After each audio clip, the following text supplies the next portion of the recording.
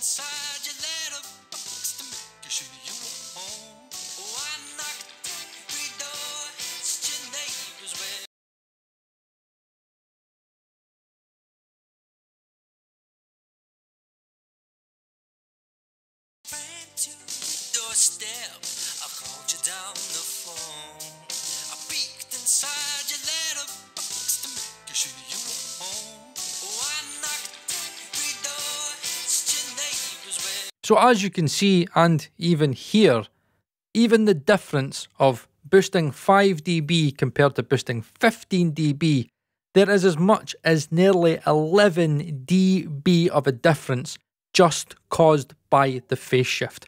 All the difference is in the phase. And that just goes to show you how much of a difference there is in the phase response the more you boost and cut. Right, okay, so we can safely say that it is not a myth, it is true. Right, that is what it is, it's just phase and EQs. Now, there seems to be a little bit of confusion in regards to linear digital EQs. Linear digital EQs are completely clean and they will not distort.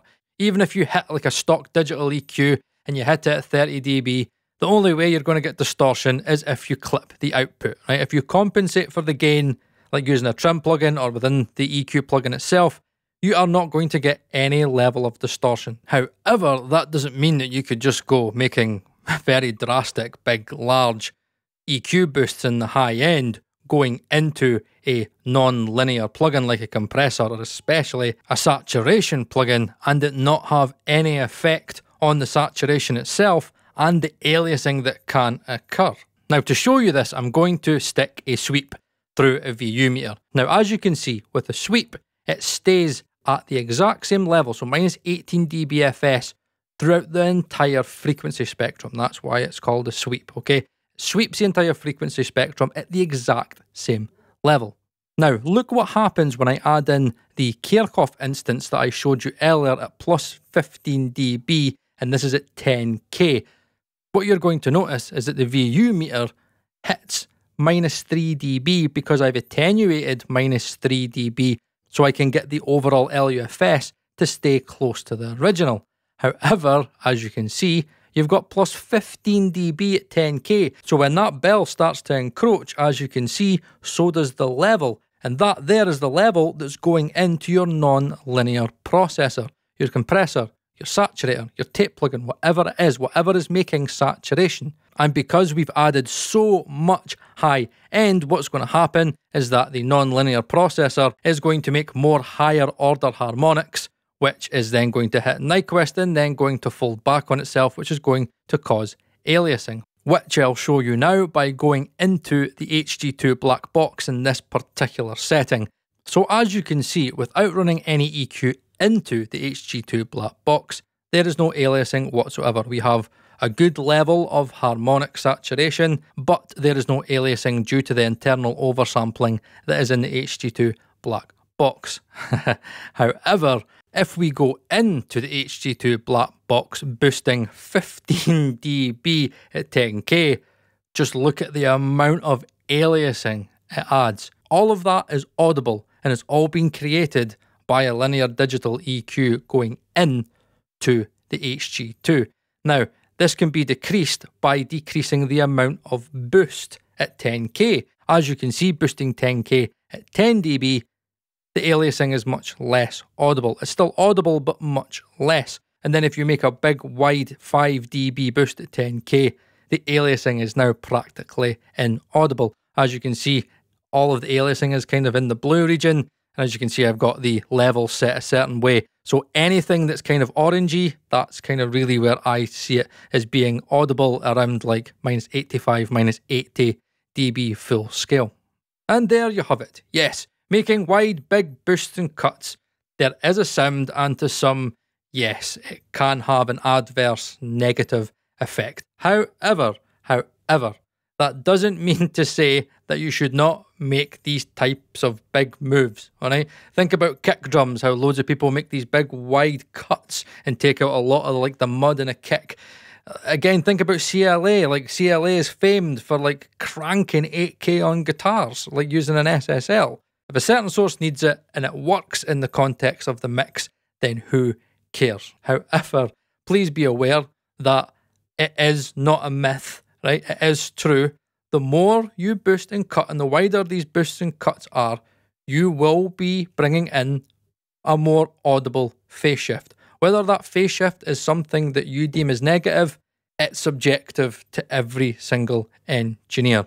Good linear digital plugins do not make saturation. However, if they are being fed into non-linear processes, then if you are boosting in the high regions, dependent on the saturator, dependent on the non-linear processor, you will be creating more high-order harmonics, and dependent on the plugin, dependent if it has oversampling or anything like that, you can get aliasing. The amount of aliasing is going to depend on the specific non-linear process and also the amount that you boost and the frequency that you boost as well. At the end of the day, just use your ears, but please remember that the science is the science, fact is fact, and you know what, the two of them don't go together. Science is science, but it doesn't mean that science has to be the thing that kind of forces you to make certain decisions. Use your ears, make your own decisions, and just create awesome mixes. My name's Paul Third. Hopefully this has been helpful. If it's been helpful, pop a like on the video. If it's been really, really helpful, then consider donating a super thanks. And if you've not subscribed, then please subscribe. And I'll see you again next week.